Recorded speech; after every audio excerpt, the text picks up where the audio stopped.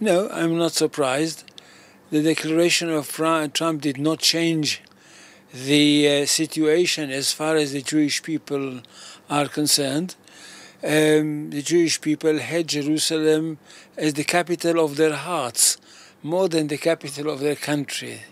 Because even when the country was not there, the yearning for Jerusalem was always there at the heart of the Jewish people. So from this point of view, Trump only came with something very, very important, which means he gave the stamp of reality to a situation which the Jews, which for the Jews doesn't make any difference from this point of view, that they had always Jerusalem as their capital, whether they were in the country or not, whether there was a state of Israel or not. But pay attention to something very important.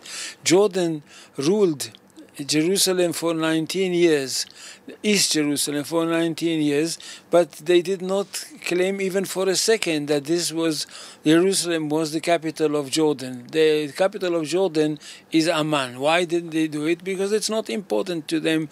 It's not important to them.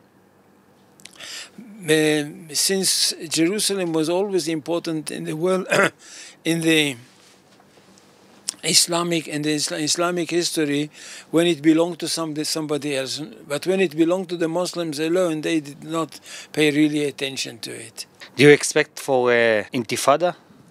No, I don't expect intifada. There is more talking than doing.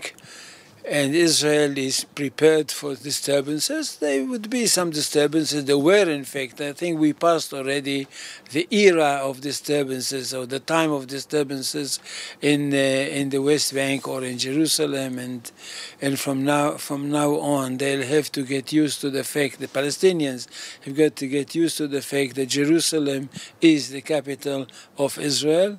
So it's just, I would say, it came out of the heart of the Jews and established itself as the capital of the new state of Israel, which is something very natural. So Trump, in fact, did something very natural, and the Palestinians will have to accept it.